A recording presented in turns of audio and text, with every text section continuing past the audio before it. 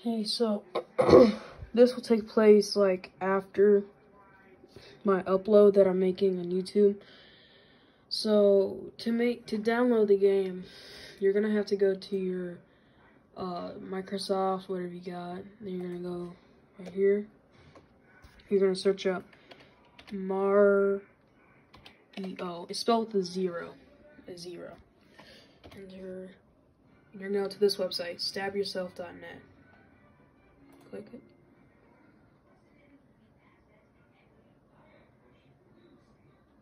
Alright.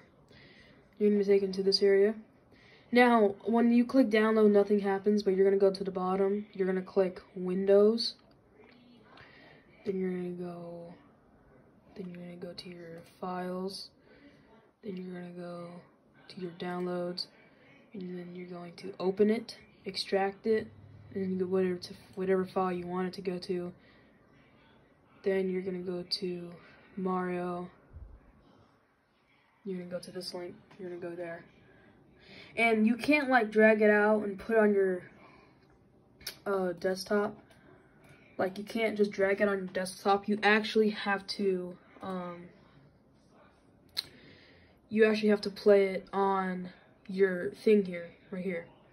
So yeah, that's how you download the game. So yeah, bye.